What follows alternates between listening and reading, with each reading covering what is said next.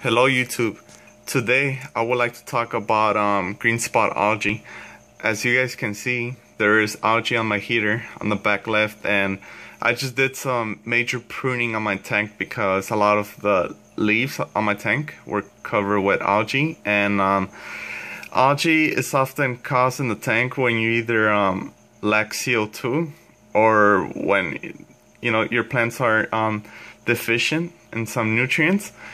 I would like to state that this is a dirted tank, but it seems that even though I was dosing PPS Pro, and even though I was dosing twice the amount of Seachem XL, there was still some algae issue.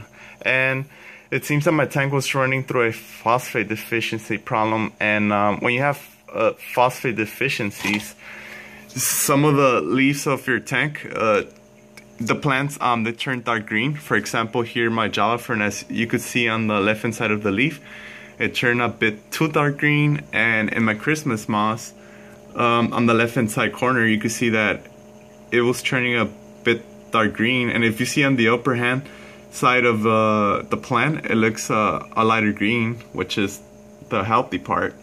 So what I would like to say is when you have your tank, just make sure that you have adequate amount of nutrients and CO2. How to supply nutrients to the tank? Well, there are different dosing methods, but I would advise dosing estimative index, which is what I'm going to start doing.